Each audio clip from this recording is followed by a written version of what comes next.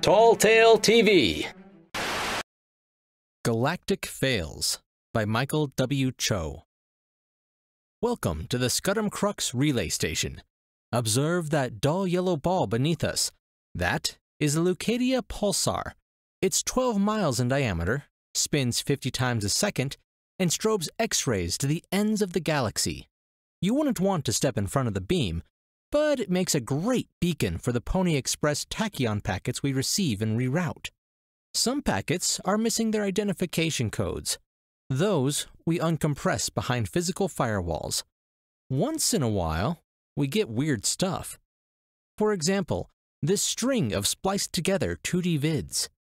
A huge, wedge-shaped spaceship inches soundlessly towards a larger, complicated structure, similar to an oil rig. The bright blue and white curve of a planet, Earth, Zeta Tucanae, in the background. It is a routine docking procedure. The tip of the vessel touches a long, extended framework. The airlocks kiss. Inertia carries the ship on, and the framework buckles, bends on itself, is crushed against the nose of the ship, which also flattens, compresses. It all happens so slowly. Now the fuselage of the spaceship collapses like a crushed soda can, folding up against the absolute immobility of the station. The camera wobbles for a moment before coming back to stability. The top half of the ship, a tower housing the bridge and an array of sensors, continues onward, shearing itself from the hull, breaking off innumerable spindly protuberances from the space station, and continuing unconcernedly onward off-picture. We guesstimate the crash to have occurred circa 2,400 to 2,500. Empire-class starships, and some are still in service, had small crews located in the tower, which could detach from the hull in case of emergencies. It's possible no one died in the crash, but I'm assuming the captain was fired. Next, a blocky humanoid robot stands in front of a forklift. The forklift is as tall as a house, the robot only slightly shorter. Its head, crude and industrial, contains a single eye, and manages to look lugubrious despite no other human features. The forklift holds a massive cube of gray, corrugated, dense-looking material up high. "Get ready!" A man with a 5 o'clock shadow, wearing a hard hat, sits in the cockpit of the forklift. "I can't wait. It's too heavy," says the robot. "No, it's not. Just grab it."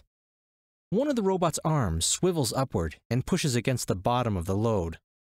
"I think it's too heavy." "I'm telling you, it's not. It's only 50 tons or so. You're spec'd for 60. The robot's head turns in its casing, whirring to peer at the man. "You sure?" "Of course. Just grab it." "I think it's too heavy." "Grab the damn canoe." The robot's head turns back to the gray cube. It steps close, hesitates, then brings both arms under the load, which dwarfs it. "Right," says the robot.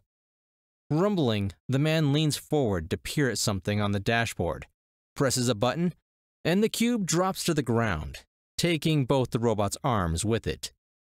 The man leans out of the forklift to look down at the load, then up at the robot, who has not otherwise moved. "Nice," says the robot. Omega Nebula, circa 2,800. Language and accent patterns being a dead giveaway. At first, we thought the canaway was a component of one of those idiotic antimatter energy plants the Messier 17 denizens were experimenting with around that time, which resulted in the destruction of several inhabitable planets. Spoiler, no vids on that. But we now realize he was just trying to say counterweight. The robot is an unidentified model, but obviously based on familiar principles. Notice the anthropomorphic safety subroutines. They even added irony. A grandstand filled with people above a wide, flat area with purple grass. 3 people in satin gowns and tall, many-folded headdresses processed to a podium in the foreground. They orate and gesticulate earnestly, laugh, no sound was included in this vid. Finally, they step aside and indicate the flat area with sweeping gestures.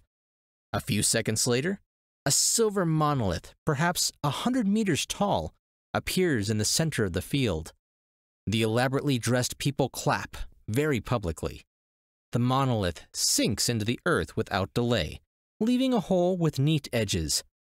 The picture shakes. The gowned figures run across the foreground as chaos erupts in the bleachers. The hole becomes a conical pit, opens wider, swallowing the podium and then the grandstand. The picture turns crazily and cuts out. Viet World, 7/30/3009. The colony had just managed to purchase a displacer with a loan from the DB Bank. The terms of the loan included 10% of the GPP, gross planetary product, for the next 112 years. All previous tests had been successful. Their mistake was displacing a 1 million-ton piece of iridium from orbit without accounting for the abandoned man-made caves under the settlement. Over 12,000 colonists lost their lives, and the displacer, located just off camera, also was lost in the ensuing sinkhole. The politicians were probably much easier to replace. Through a transparent window, cylindrical habitats lying on red dirt, trailers, a rutted road. These things drop out of sight as the ground pulls away.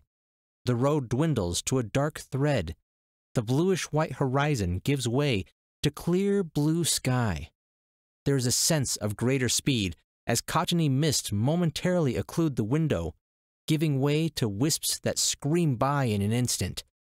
The blue of the sky thins.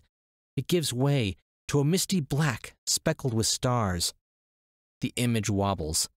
The stars give way to thin blue sky, which gives way to clear blue sky. Wisps whip by again, but in the opposite direction. So do cottony clouds. Sometimes the image shakes. The blue-white horizon, the dark curve of the planet, the dark curve turning into red-hued landscape, red mountains, peaks, a canyon, the canyon resolving into thinner cracks and gorges. One of those gorges, the pattern of erosion, the texture of the cliff wall.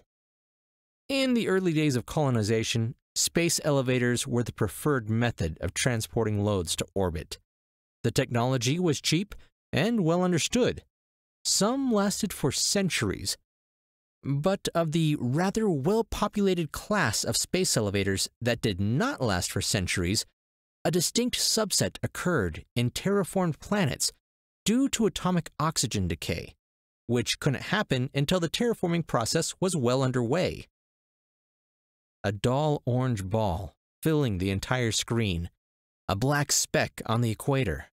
Zoom in on the speck, a black, cigar-shaped object with a hexagonal head. It shoots a bolt of white energy to the surface. The response is near instantaneous. Dark cracks radiating away from the impact point. This area deforms into a great crater. The concavity reverses course and inflates into a huge orange bubble that swallows the orbiting object. Cut to full screen view, the ball is giving birth to a searing bright yellow cyst. The vid starts to break up, pierced with white pixels that rain into the viewpoint until everything is white, and then everything goes black. The experts say it wasn't a Hegemon ship. They never got this big, for this one is estimated to be on the order of 50,000 kilometers long. Z-class ships only got about 6,000 kilometers long, and only 2 were made, and they didn't really work that well. So, what was the enormous not Hegemon ship doing? My favorite theory?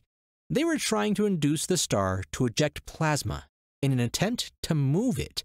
That is, to turn it into a rocket. The entire solar system would remain in orbit and move with the star. Journey across space without ever leaving the comfort of home via controlled bursts of plasma. Keyword being controlled. Whatever beam they sent down to the surface, it obviously had a significant effect, although apparently not quite what they were going for. Unless you were trying to turn your star into a supernova. Want to help me caption it? Whoops! Or, "No, you idiot, the button on your other left." There goes a perfectly good 50,000 kilometer long spaceship, M-class star, and inner solar system to boot. We don't know if any people were on board, unless you count robots, and I'm not there yet with them being people. Maybe the planets weren't habitable, or the whole solar system was just kind of in the way. Astronomers claim that no supernova with those properties have occurred in the galaxy since 1604 CE. No one has the faintest idea who made that ship or how they were able to, well, destroy their sun. No one in history has ever been able to induce any kind of acknowledgement from a star. No one human, at least. Our race is justifiably proud of our galactic diaspora and pet pulsars. After all, we've come a long way from our arboreal beginnings.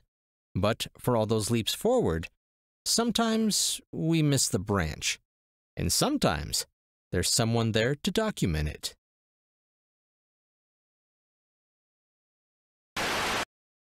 Michael W. Cho lives in Tempe, Arizona. Yes, it's as hot as you imagine. He writes science fiction and fantasy, and is especially interested in characters and subgenres that make commercial success impossible. For his day job, he plays Spanish guitar. You can find him at his website, michaelwcho.com. Hey guys, thanks for listening. I have to agree with Michael. No matter how advanced we get, there will always be days we wished we had just stayed in bed. Make sure to subscribe for more sci-fi and fantasy short stories. I'm Chris Herron, and that's it for today's Tall Tale TV.